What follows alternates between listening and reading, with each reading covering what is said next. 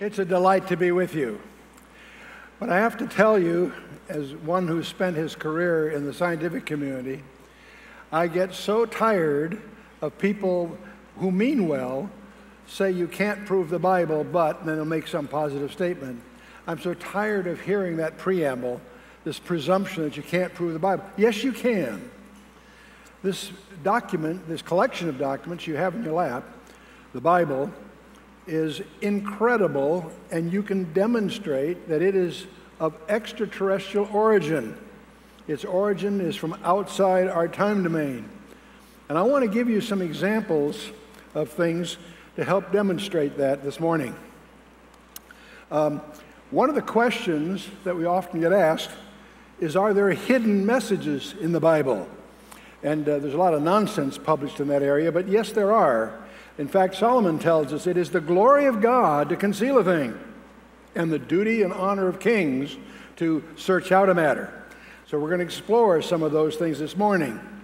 And I believe that before we're through, you'll have some examples that will strengthen your confidence that that Bible, the Word of God, that we also depend on, is in fact a supernatural document, a unique document.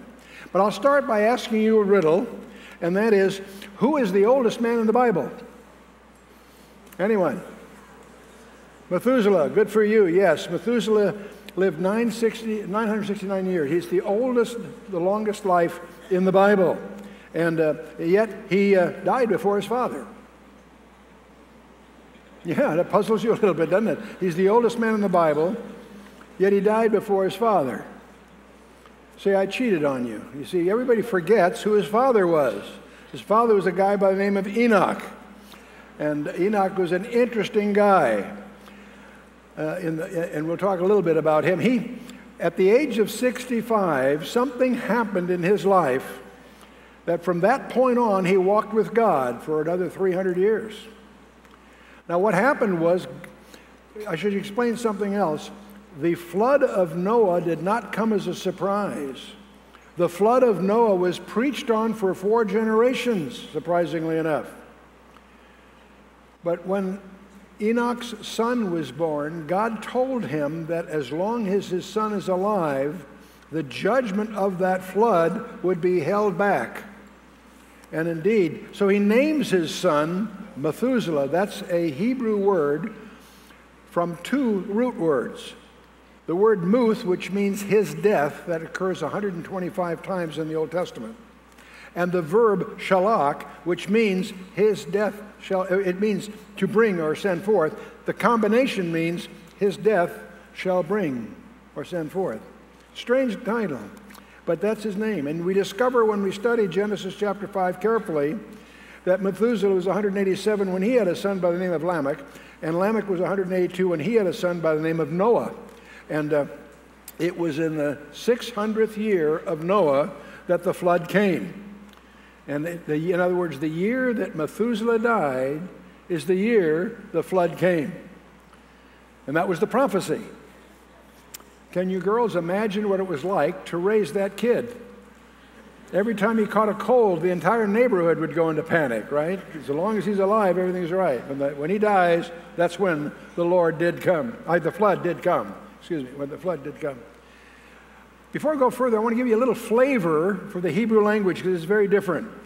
Most alphabets are phonetic. They help us to pronounce the words. The Hebrew letters, the 22 of them in their alphabet, carry meaning, not just sound. The first letter in their alphabet, and even the word alphabet is Hebrew, by the way, the alphabet, the aleph, it was originally written like an ox's head, showing on the left up there. And we are up there, aren't they? Okay, good. Being the first letter, it means first, or strength, or leader. That's what the flavor of that letter is. And the second letter is Beth. It was originally written like a little house or tent. And the word Beth means house, and or family. And Bethlehem is the house of bread. Bethel, the house of God. The word Beth, the letter itself, carries the concept of a house. Now, when you take an aleph and a Beth together, you have the word Ab, and if it's that means it's the leader of the house, is the Father. It's the word for Father. Now, there's another Hebrew letter called He, probably like an open window or two hands raised. It's a breath, if you will, and it can mean behold or revealed. It also is like a breeze or a breath or a wind or spirit. The He. You even breathe. We all remember Henry Higgins in My Fair Lady. And Hartford, Hereford hurricanes hardly ever happen. You get Elijah Doolittle to get her H's right. Same idea there. Well, if you take the He and put it in the middle of a word, the collective represents the essence of that. The word Ab was Father. If you put the He in the middle of it, you get Ahab, which reveals the heart or essence of the Father. That is the Hebrew word for love. Because love is the essence of the Father. See, the point I'm trying to get across, the meaning is in the letters, not just the sound. And so, now, you may recall in Genesis 17, both Abram and Sarai had their names changed, right? What God did is simply put a He in the middle of their names, a breath. He filled them with the Spirit. The Spirit was infused in their lives. Abraham, Sarah. The He was what connoted that, if you will. Well, as we read our Bible, we really get enchanted with, of course, the first two chapters is the creation. That's pretty exciting stuff. You get to chapter 3, that's the seed plot of the whole Bible, is rooted in chapter 3. Chapter 4 is the murder of Abel by Cain, and you know that story. From chapter 6 on, we have the flood of Noah, and there's a lot of action there. So the book of Genesis is a very exciting, action-filled book. But when you get to Genesis chapter 5, it's one of those chapters you'd like to skip. It's just a genealogy. And if you're in a reading plan, you'd like to sort of skip over that, get into the interesting stuff. No, Genesis 5. What is it all about? Well, it's a genealogy of 10 people. Adam, Seth, Enosh, Kenan, Mahalalel, Yared, Enoch, Methuselah, Lamech, and Noah.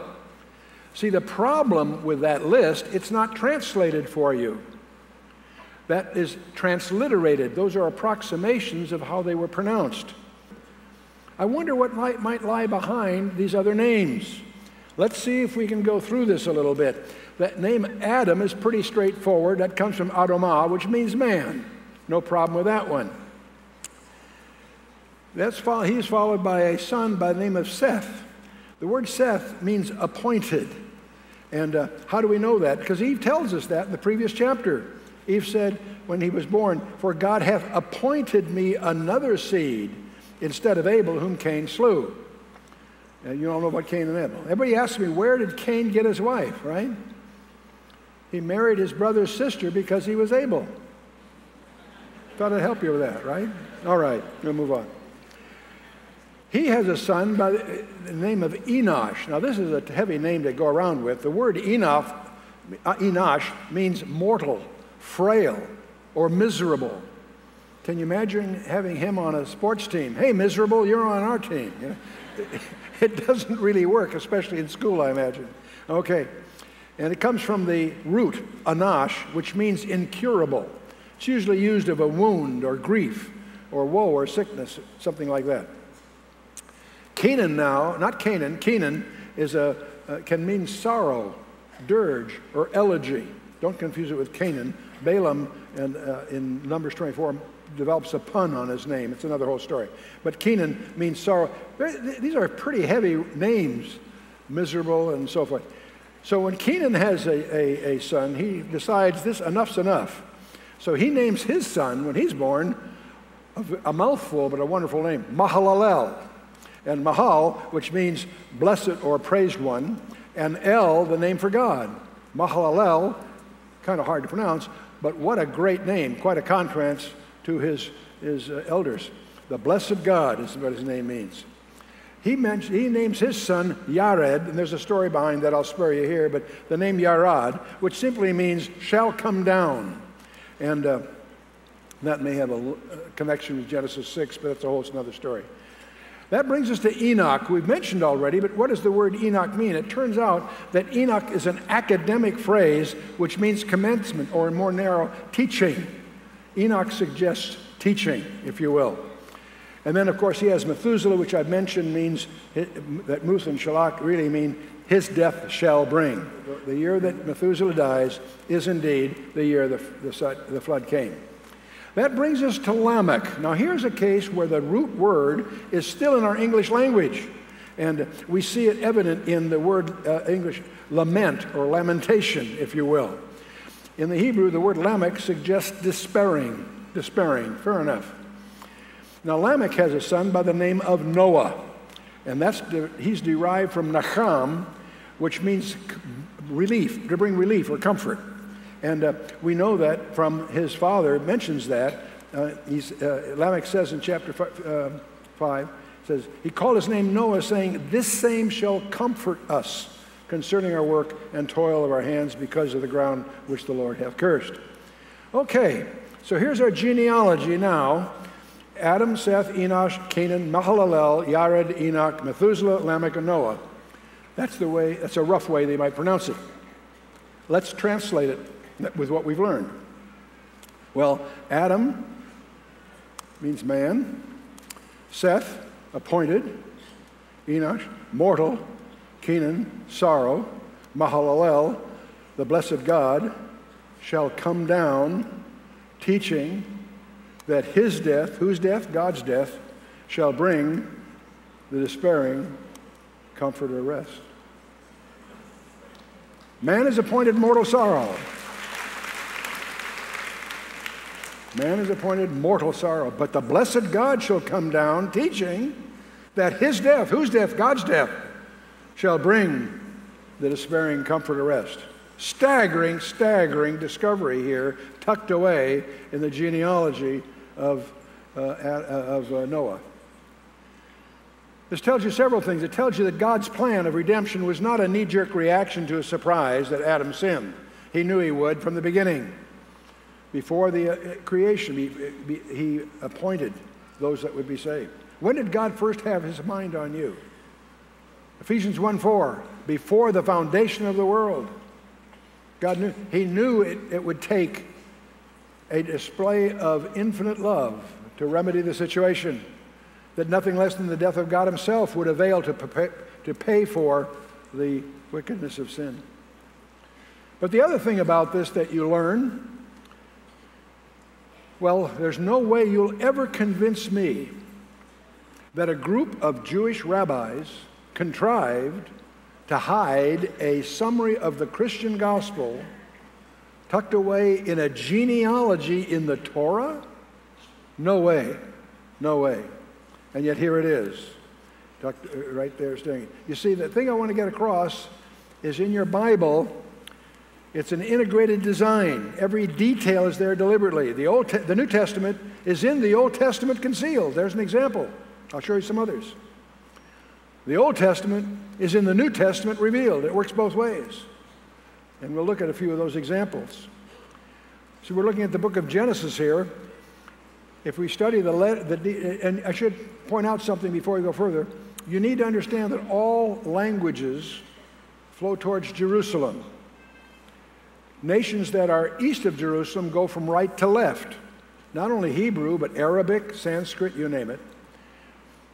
All nations west of Jerusalem go from left to right. Not only English and German and English, Latin, of course, but also Cyrillic, Greek, what have you. All those that are west go east. Anyway, so they go in different directions. But now here's the book of Genesis, and remember it goes from right to left. And the most venerated part of the Old Testament, the Tanakh, is called the Torah, which in Hebrew is 4 letters, the equivalent of our T-O-R-H, if you will. Well, it's interesting, if you go to the first tau, or T equivalent, and then you count 7 squared, 49 letters, and you come to a Vav, which acts like an O in effect, and then you count 49 letters, and you come to a Resh, and then you count, which is like an R, and then 49 letters, you get to the Hey, and that spells Torah. Now you say, well, that's kind of an interesting coincidence. It happens in 49-letter intervals that it spells the name of the books of Moses. All right, that's kind of a curious oddity. Not sure it means anything. You go to Exodus, and the strange thing, the same thing happens. There's a Tau, 49 letters to a Vav, 49 letters to a Resh, and 49 letters to a He. And again, it spells Torah. Now, when it does that a second time, you get a strange feeling. Someone's playing games here. Indeed, the Holy Spirit may be doing this. Let's watch and see what happens here. The next book is Leviticus, and when you look at it, that doesn't happen, and you almost feel a sense of relief. But when you go to the next one, Numbers, you find it happens but backwards. There's a He, the Resh, and a Vav, and a Tau. It spells Torah backwards. I have no idea how they discovered this. Somebody had time on their hands, I think. You go to Deuteronomy, and the same equivalent thing happens. So you stand back from all of this. In 7 squared, 49 letter sequences, you find Genesis, spelled right, Torah spelled right, Numbers and Deuteronomy is spelled backwards. That's pretty weird. Well, let's go back and take a more careful look at the book of Leviticus. And when we examine that, we discover in the Hebrew that at 7 letter intervals, it spells Yod, He, Vav, He, the unpronounceable name of God. Some people call it Yahweh. And so that's interesting. You look at this whole thing. Genesis, Exodus, go forward. Numbers, Deuteronomy backwards. Right in the middle, you have the name. The Torah always points to Yod, He, Vav, He, one of the unpronounceable names of God, a one used of Yehoshua also, our Lord Jesus Christ. Well, let's enjoy that, okay. You know, every time I do this, I get goosebumps because that is so staggering to see that there. Let me show you something that to me is even a bigger surprise. Let's take a look at Genesis chapter 38. Now, that's a pretty weird chapter. It's one that many parents wish wasn't in the Bible because it's this sordid story of Judah's sin with Tamar. And, you know, when you study Genesis, from 37 to the end is a fabulous wrap-up of this incredible book. And in Genesis 37, you have the beginning of the saga of Joseph, who after being sold by his brothers, rises to become the prime minister of the world. Incredible saga from 37 to 50, end of the book, chapter 50. But in chapter 38, they insert this story that is a sordid thing, how Judah is tricked into having sex with his daughter-in-law, Tamar, and then who gives birth to 2 sons out of wedlock. And many people wonder, what's that doing in the Bible? And, well, it's in there because it's part of the Messianic line for a lot of reasons, but we won't get into that here. The real question is, why is the Holy Spirit recorded here? Let me show you something else about it.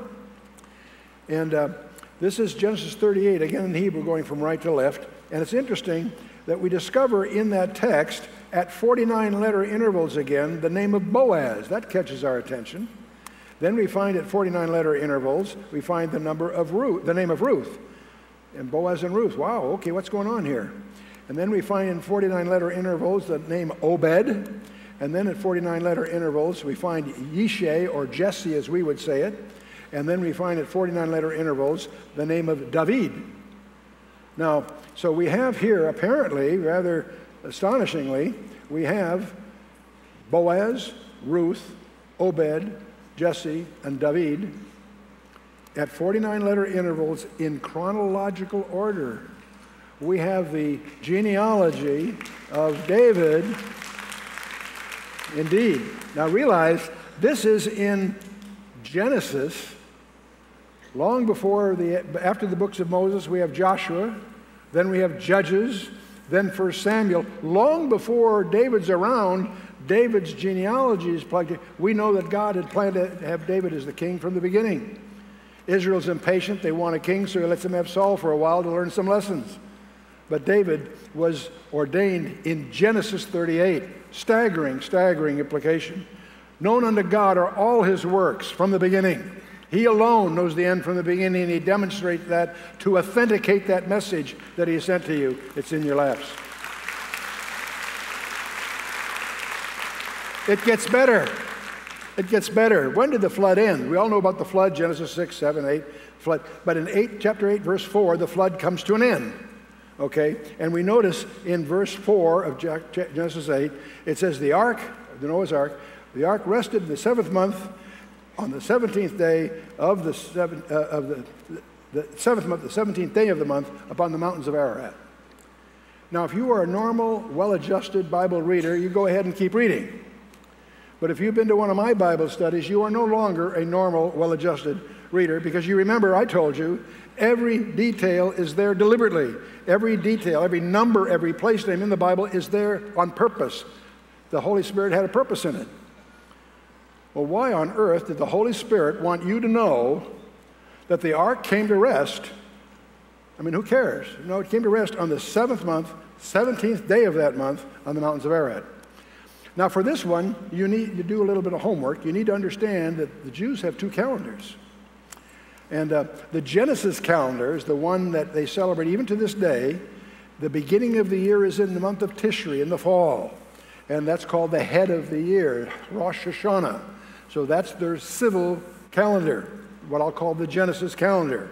However, they were given in Exodus 12 the Exodus calendar, where God tells them to make that month, the month in Nisan, in the spring, the beginning of their months, because that's where he establishes Passover. And you may recall that in Exodus 12, verse 2, God says, "This month, Nisan, shall be unto you the beginning of the months. It shall be the first month of the year unto you." So now they got two calendars with two different beginnings. You need to just keep them straight. And so if you compare these, of course, in the Genesis calendar, Tishri is the first month, and in the Exodus calendar, Nisan is the first month, which is the 7th month of the Genesis calendar. Nisan is the 7th month of the Genesis calendar. And it's the Genesis calendar that records the ark coming to rest on the 17th day of the 7th month. So let's put this together. Jesus was crucified on Passover, the 14th of Nisan. How long was Jesus in the tomb? Anyone? 4 days? What? 3 days. Okay, great, exactly. So that means he was resurrected on the 17th day of Nisan, which is the 7th month of the Genesis calendar. You with me so far? You say, so what? Here's why. Do you realize that Noah's new beginning on the planet Earth was on the anniversary in advance of our new beginning in Jesus Christ? Praise God.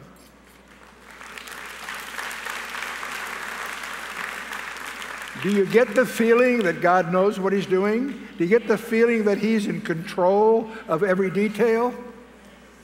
Praise his holy name. He's orchestrating even the flood of Noah, and the timing ties, coordinates with the whole gospel story. Praise God. The more you study your Bible, you'll discover these connections, these coincidences. Now, the rabbis will tell you that coincidence is not a kosher word. Okay. The New Testament is in the Old Testament concealed, and the Old Testament is in the New Testament revealed. Let's take the brazen serpent. I love this one. It's one of the weirdest stories in the Bible. It's not explained. The brazen serpent. It's in Numbers 21, for those of you who want to study it later. The people spake against God and against Moses, and wherefore you brought us out of Egypt to die in the wilderness, where there's no bread, there's no water. My soul loathed this light bread, meaning the manna. They hated the manna. And so the Lord sent fiery serpents among the people that bit the people, much afraid. They call it fiery because the poison stings, it burns. And so that bit the people, and much people died from these snake bites. And now they're upset about that, and they repent. Then the people spake against God. Excuse me, I got to get the next slide, okay. Therefore the people came to Moses and said, "We have sinned. We have spoken against the Lord and against thee. Pray unto the Lord that he may take away the serpents from us." So Moses prayed for the people. And God resorts to a strange remedy here. The Lord said unto Moses, "Make thee a fiery serpent, and set it upon a pole, and it shall come to pass that everyone that is bitten, when he looketh upon it, shall live." Wow. So Moses made a serpent of brass, put it on a pole, up on a hill, and it came to pass that if a serpent had bit any man, when he beheld the serpent of brass, he lived. So God set it up. So here's this brass serpent on a pole up on a hill somewhere, and of copper or bronze. I won't get into the brass issue right now. Why is God doing this? There's no explanation. We take a look. A serpent is what? A figure of evil or sin, isn't it? And brass, why brass? That's the metal that could sustain fire, so it symbolizes judgment. Is this an idiom for judgment? You can search the entire Old Testament and never have this explained. Come on, it is a pretty strange remedy that God set up here to heal. If he's going to heal these people, why did he do it that way? He chose to do it that way, and they did. In fact, this particular remedy creates a problem because that brazen serpent becomes an idol to worship. Many centuries later, King Hezekiah discovers they're praying to this. He destroys it. In 2 Kings 18, Hezekiah is doing what's right before the Lord, according to what his father David did. He removed the high places, broke the images, cut down the groves, and all that. And unto those days the children of Israel did burn incense to it, that is the brazen serpent that Moses made. He called it Nehushtan, which means a thing of brass, and he destroys it. But they never explain why did God do it that way. There's no evidence of that. In fact, this becomes the symbol of the medical profession. It leads to a legend called the Asclepius. And the rod of Asclepius was used. That legend has its roots, of course, in Numbers 21. Now, in America, they have a way of messing things up. You know, they thought, gee, two serpents look a little more symmetrical. So they call it the caduceus, which is the wand of Hermes, which is the symbol of merchandising.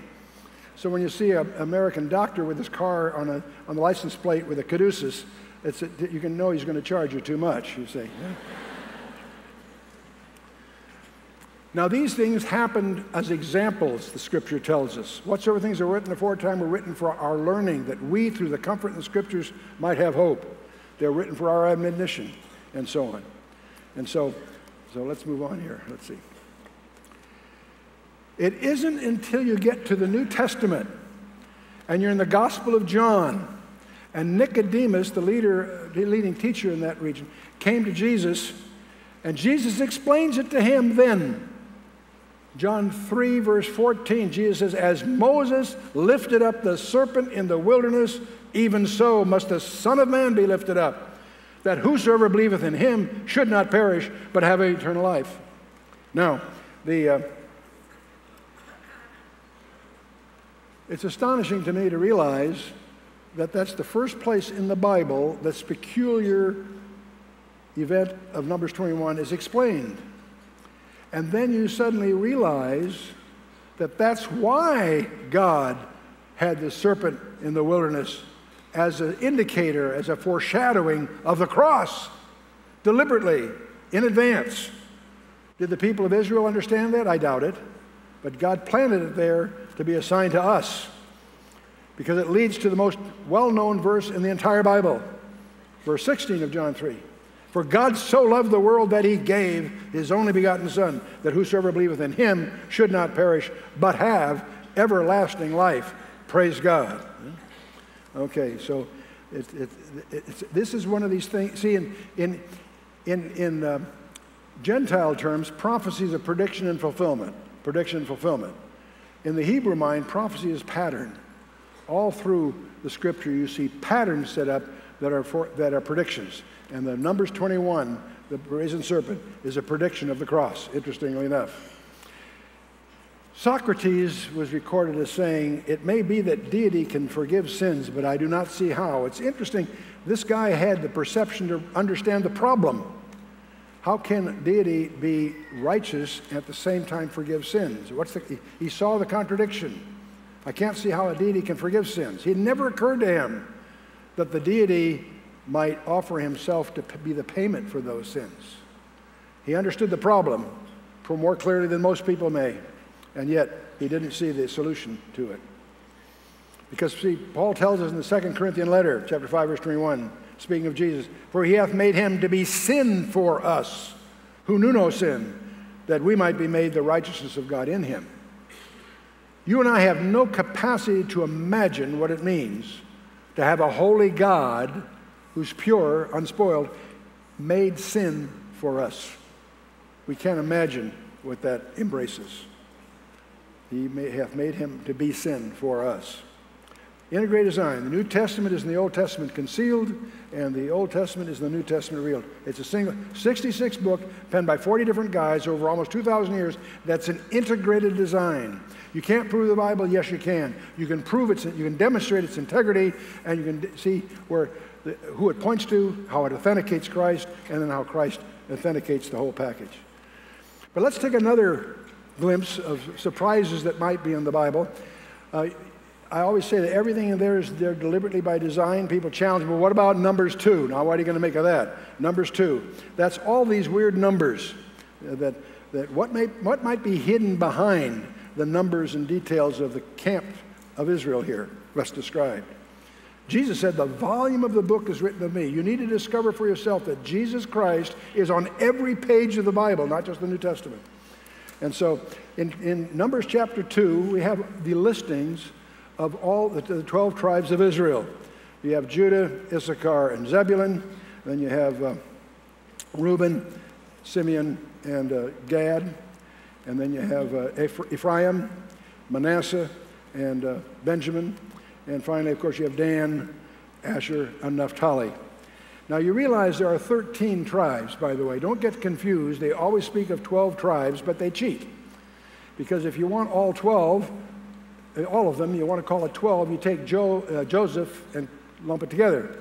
If you want to take one out for some reason, Dan for one reason or Levi for another, you can still have 12 left over by taking Joseph and splitting them into two. Once you realize the game they're playing, you'll realize why they always have 12, whether or not Levi's included. He doesn't go to the line of march in battle, so you still have 12 going to battle. And they're listed 20 times in the Old Testament, always in a different order, but it's always a subset of the 13. But anyway, moving on here. So we also learn from Numbers 2 that these 12 tribes camped in 4 camps. The first 3, Judah, Issachar, and Zebulun, camped under the ensign of Judah as the camp of Judah. So Reuben, Simeon, and Gad camped under the camp of Reuben. Ephraim, Manasseh, and Benjamin under the ensign of Ephraim, and Dan, Asher, Naphtali under Dan. And so they have 4 camps. Now, the Levites are camped in the middle. They set out an area where they set up the tabernacle in the middle of their area, and the door was always to the east, and that's where Moses and the priests were camped. And then the Gershonites, Kohathites, and Merarites camped around the tabernacle, but the whole area was the area assigned to the Levites. I don't know how big it was, but it's going to be the basic unit we're going to deal with here, the camps of the Levites. Why? Because we're going to discover that the rabbis worked very hard. They give them credit. They really worked hard to fulfill the law as precisely as they understood it. The rabbinical precision. The camp of Judah is instructed to camp east of the Levites. Fair enough. Camp of Reuben was the south of the Levites. No problem. But that means that no one can camp southeast, because that's neither south nor east. So that's a vacant area, apparently. Only cardinal directions were ordained in the law. And the width of the camp, it would be as wide as the Levites' camp and still conform, but not larger than that. So it would go as long as they needed to for the population. Okay, let's take a look at this here. So we have the 22,000 or so of the Levites in the middle, and we have the camp of Judah to the east. Its ensign was, of course, the lion of the tribe of Judah, and so those 3 tribes assigned to Judah would be camped to the east. No problem there. Reuben was to be to the south. His ensign was a symbol of the man, and they camped to the south, and only to the south. And then we have no one into the southeast, you understand, nor the southwest, northwest, northeast. Those are vacant. Okay. Ephraim is to the west, and his symbol, his ensign was the ox, and the 3 camps that make up the camp, the 3 groups, the 3 tribes that make up the camp, camp to the west. And then we have Dan, and his symbol was the eagle. Now you wonder, wait a minute, I remember Genesis 49, his ensign was a serpent, except Ahiezer, the head of the tribe, was uncomfortable with that. So we discover that what he does, he adopts an eagle with a snake in its mouth as his ensign. And that's where Dan picks up the eagle as a more comfortable ensign than the serpent, for obvious reasons. And so, be that as it may, we now have now what we need to do is figure out the populations. Judah is the largest with 186,000. Ephraim to the west is only 108, it's the smallest. The other two are about the same. I want to show you an aerial picture that's in your Bible that we've just constructed here for you. It's the same thing that Balaam, when he was on the hill cursing Israel, as he looked down, what he saw. And that's what he saw. That's an aerial view of the camp of Israel. This is in the Old Testament. This is in Numbers 2. It's staggering, isn't it, when you really start putting it together? It's even deeper than that. It would appear at the first time, because it also becomes a model of the throne of God. Because we have the three faces of the cherubim, the man, the ox, the eagle, and the lion portrayed here, that are in all the visions of the throne of God, whether you're looking at Isaiah 6 or Ezekiel 10 or Revelation 4. We see the same four names. We discover the design of the four Gospels in the New Testament. Matthew, Mark, Luke, and John present Jesus as the Messiah in the one case, the servant in the other, the Son of Man, the humanity by Luke, and John, the Son of God. They have a genealogy appropriate to their mission. Each one except Mark. Mark has no genealogy because no one's concerned about the pedigree of a servant. Matthew, because he's dealing with a Jewish thing, starts with the first Jew, Abraham, and takes the legal line. Luke, who's a Gentile and a doctor, he takes his genealogy from Adam and goes down the bloodline. A different genealogy. Mary's genealogy is not the same as Joseph's. Matthew has Joseph's genealogy, Luke has Mary's, and it's a very interesting study. And John, of course, has a genealogy, but we don't recognize this because it's the genealogy of the pre-existent one, the first three verses of the Gospel of John.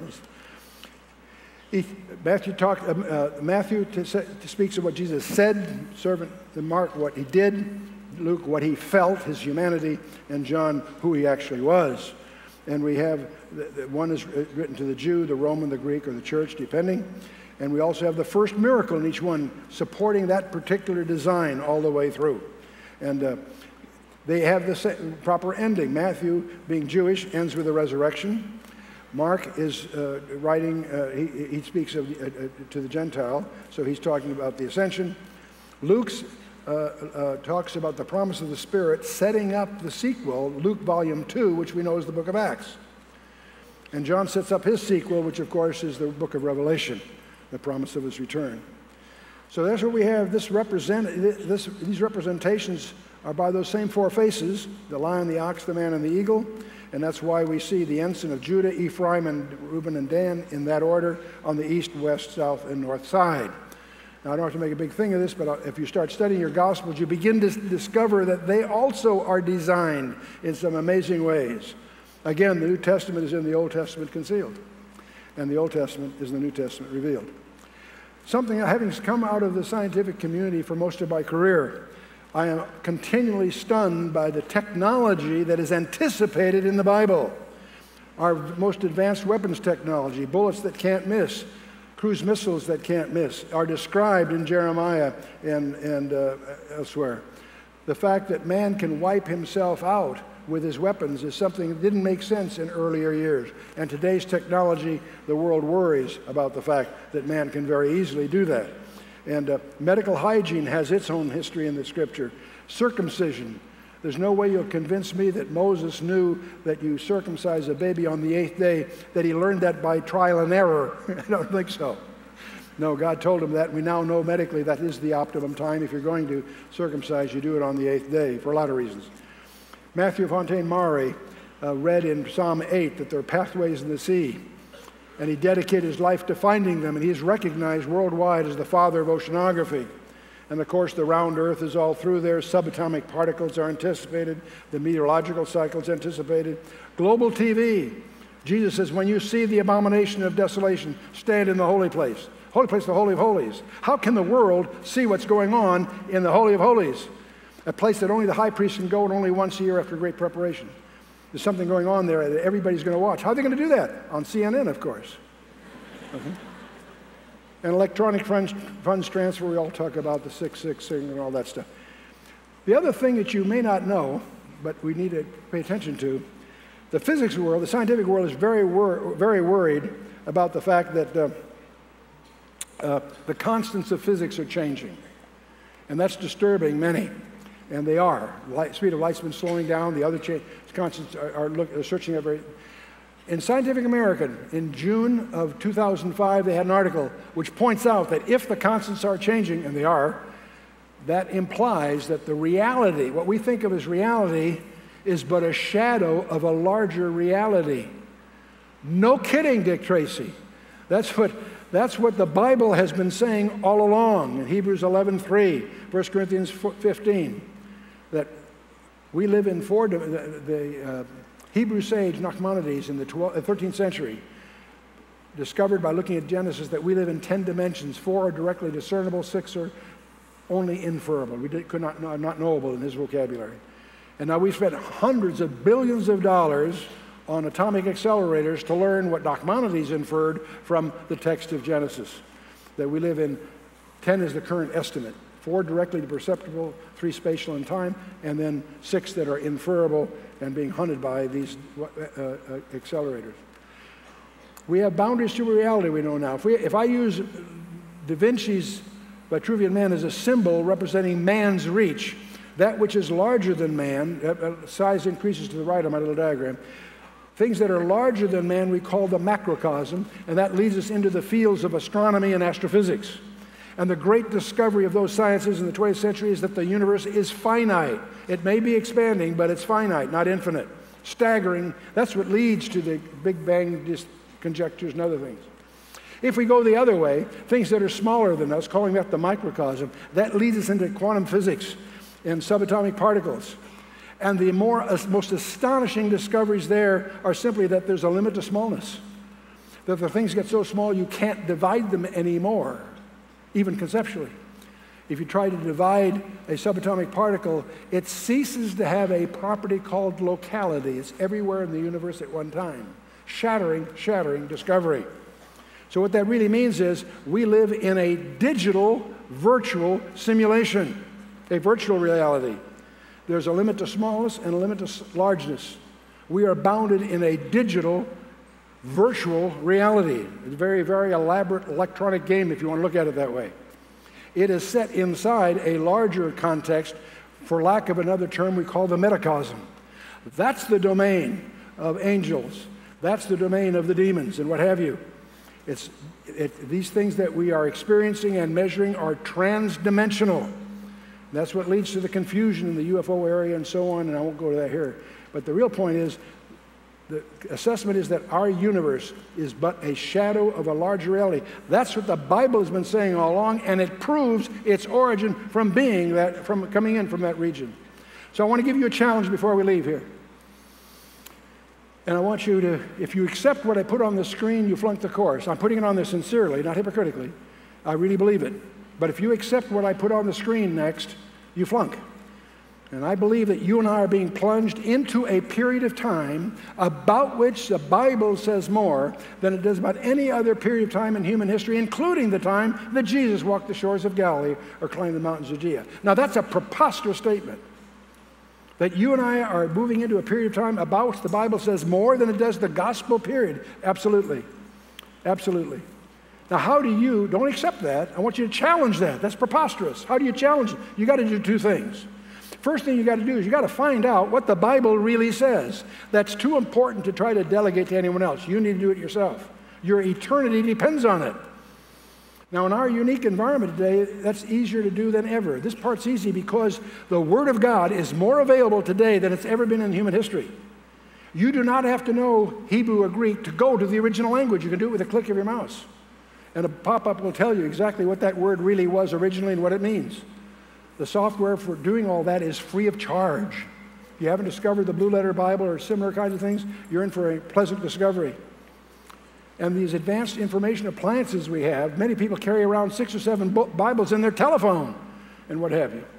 And the internet, you can find out anything on the internet. All of man's knowledge is a few clicks away. All of man's knowledge is a few clicks away.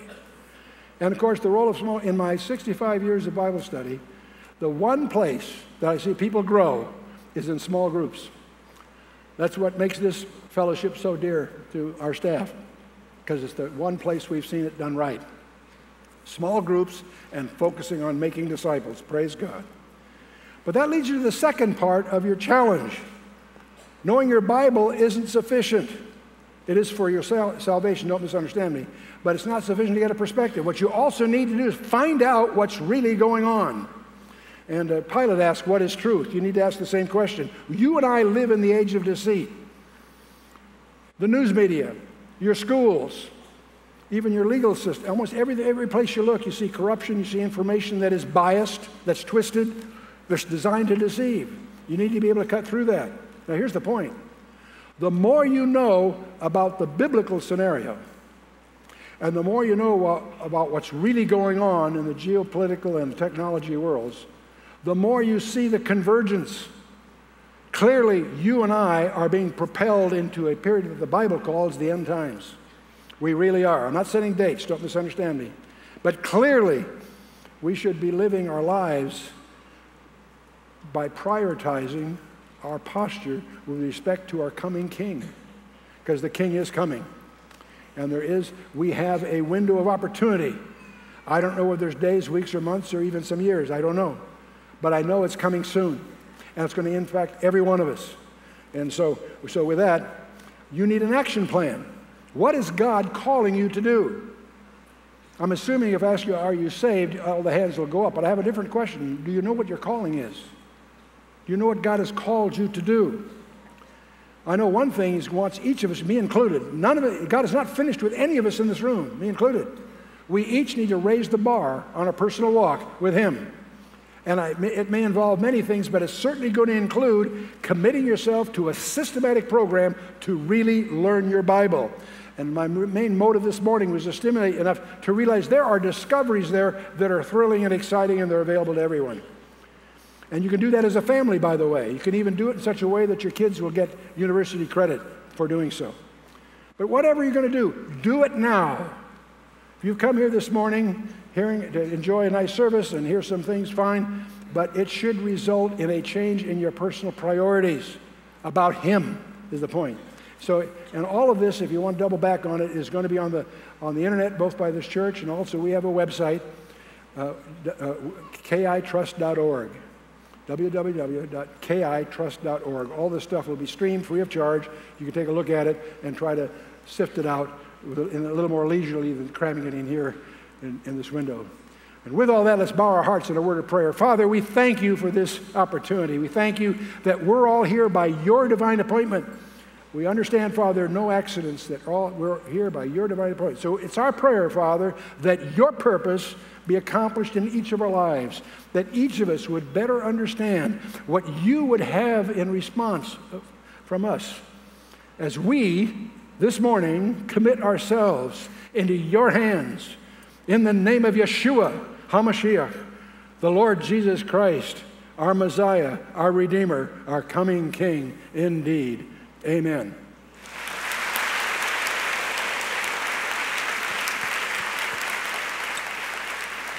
What a pleasant surprise. Thank you, brother. Thank you. Well, ladies and gentlemen, did you enjoy that? Now, how many of you have read the entire Bible? Raise your hands. Higher. Now, every year, I encourage you to study the whole Bible. Why? Are you convinced that the Bible is the Word of God? Louder. Yes. Really? You are convinced the Bible is the Word of God? Louder. Yes. Now, if you are convinced, why are we not reading the Word of God?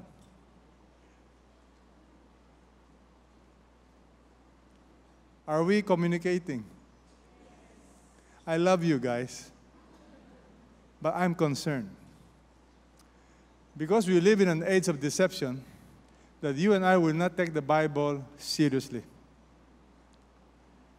You see, for a while, during my time, evolution was the hot topic. But I praise God, I went back to the Bible. And I'd like you to follow this advice. Whenever you are disturbed by so-called scientific discovery, scientific theory, and it goes against the Bible, what you need to do is to pause. And then when you pause, you choose to trust the Bible. Today, the theory of evolution, if you are an intelligent scientist and you know genetics, you know DNA, it's a bankrupt theory. If Darwin had known what we have discovered today, that the simple cell is more complex than one of the biggest factory in this country, it cannot happen by chance. But most of us are deceived by the devil. That's why you and I don't study the Bible seriously. Because you think the book of Genesis is fairy tale. It is not. In fact, it is so foundational. When we move to the new building, we are going to start a series on the book of Genesis. Okay, we will preach through the Bible. But in the meantime, my prayer is this. I was so blessed when I heard my friend gave the message about how the Bible cannot be by accident. So I am recommitting myself to study the Bible even more. Will you commit yourself to study the Bible? No, nothing wrong with reading devotional books, with reading other books, but I suggest first thing in the morning you study the Bible. Okay with you? Now, my last encouragement is this. If the Bible is so true, and Jesus is so true, there may be some of you here, and you are not yet sure you're going to go to heaven. You are not yet sure. There is something in your life you are holding back. Now, I don't know what it is, but for a crowd this size, and those watching us in the internet, I will not be surprised if there are some people here, you have never crossed the line. You have never said, Lord, I'm going to step over, and I'm going to trust you as my Lord and Savior. Something is holding you back. In Tagalog, baka namamangka tayo sa dalawang ilog pa. In English, canoeing in 2 rivers. You cannot do that. Don't be misled on what it means to be a true Christian. To be a true Christian is very simple. Follower of Jesus. That's what the Bible says. A Christian is what? A follower of Jesus. You trust Him, you follow Him. So I'm going to close with a simple prayer that if you will take the Word of God seriously, you'll do the following. Number 1, if you have never surrendered your life to Jesus, you are not serious about Jesus. I'm telling you, what the Bible is saying is true. Jesus is coming soon. There will be a day of judgment, and it will be too late for us. That today is the day of salvation. So if I were you, I'm going to take it seriously. Why? Full of promises. I really don't understand why people will not want to come to Christ. Is there anything that's preventing you from surrendering your life to Jesus? Is there anything? If there is none, you say, Lord, I will. Now, if there is something, you surrender that to Jesus because He's here to help us. Number 2, if you have committed to follow Jesus, will you commit to study the Bible and share that with people? Is that okay with you? Louder. All right. The Lord heard you. Let's bow our heads. If you are not yet sure that if you were to die today, you'll be with Him forever, I want you to pray this simple prayer, something like this. Lord Jesus, I'm not yet sure that I'm a true follower of you. I'm not sure that you are my Lord and Savior. But today I want to be sure. In humility, I want to take a step of faith. Lord Jesus, by faith, I believe, help my unbelief. You died for me. You shed your precious blood on the cross. It is not by accident, but you died in my place. Will you come into my heart, Lord Jesus? Be my Lord, be my Savior. To those of you who know Jesus already or you have invited Him, make this second commitment. Lord, help me to be a student of your word. Give me that desire. help me with a simple discipline. Instead of watching TV, Lord, help me to set aside time to study your word and to listen to you and to obey your word.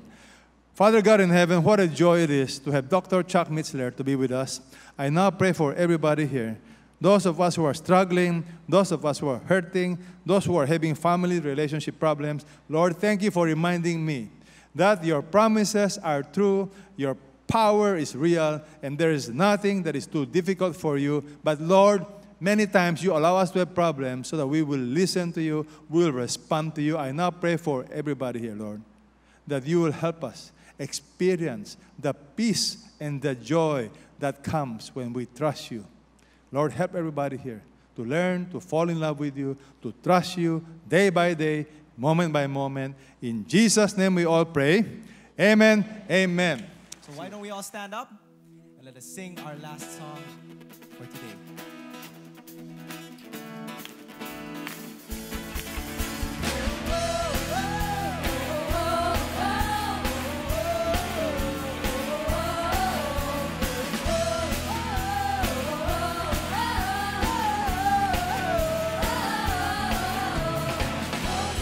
Good and your mercy endureth forever. Lord, you are good and your mercy endureth forever. People from every nation and tongue, from generation to generation, we worship you. Hallelujah, hallelujah, we worship you. Who you are, we worship you. Hallelujah, hallelujah, we worship you. Who you are, you are good. Yes, you are, yes, you are, yes, you are. So good, yeah. Yes, you are, yes, you are, yes, you are. You are good all the time, all the time. You are good, you are good all the time, all the time. You are good, you are good all the time, all the time. You are good, you are good all the time, all the time. You are good. Lord, you are good and your mercy endureth forever. Lord, you are good and your mercy endureth forever. Sing to Jesus. You are good and your mercy Endureth forever. Lord, you are good and your mercy endureth forever. People from every nation and tongue, from generation to generation, we worship you. Hallelujah, hallelujah, we worship you. Who you are, we worship you. Hallelujah, hallelujah, we worship you.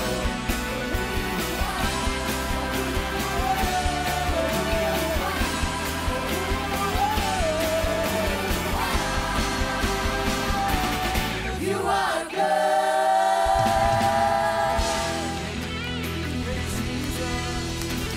Praise Jesus today.